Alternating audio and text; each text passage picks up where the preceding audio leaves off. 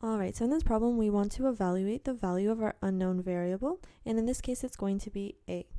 Now we are given two different expressions, a equals v divided by t and v equals d divided by t.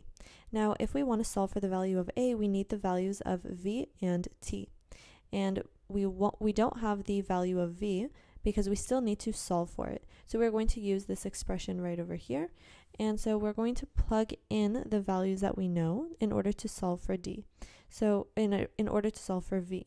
So we have v equals d, which is 15, divided by t, which is 3. So v is going to equal 5 because that is 15 divided by 3.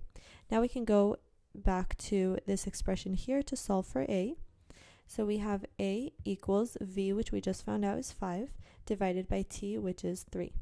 So now the answer for a is going to be 5 divided by 3, but all of our answers are written in decimal form. So we are going to ask ourselves, how many times does 3 go into 5? And that is once, and we have 2 left over out of 3. So we have here a mixed number of 1 and 2/3. Now our answers are written in decimal form, so we need to convert it into a decimal. So in our decimal form, this 1 is going to be our whole number. So we have 1 point, and then our decimal is going to follow. So 2 divided by 3 gives us 6.666, or 0.666, and it's going to continue forever. So we need to stop it after 3 decimal places, like it was asked in the answer.